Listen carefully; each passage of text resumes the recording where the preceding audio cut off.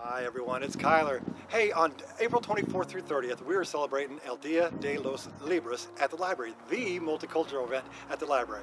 And to kick things off, we decided we'd take you on a little tour around town and look at all the murals that celebrate diversity in our community. So hop on board and let's go take a little trip. A mural. A mural is a large painting on a wall or on the side of a building. This mural is over 30 feet high and 130 feet long.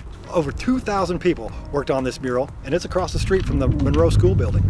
This school was one of the key spots that led to the landmark Brown versus Topeka Board of Education Supreme Court case that led to school desegregation.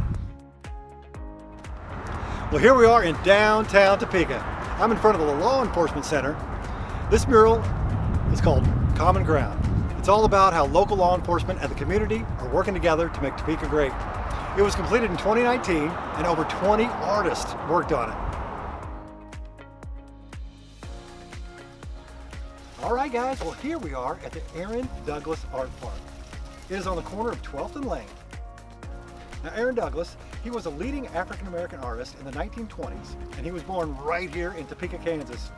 Now this is a reproduction of one of his most famous works, while the real one, you can find that in the New York Public Library.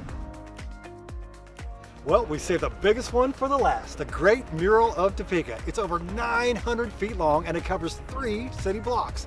Different sections celebrate not only diversity in our community, but art and science and education.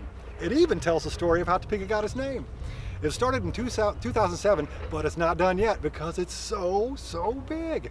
Get out there and see these murals in Topeka. Thanks for watching the video.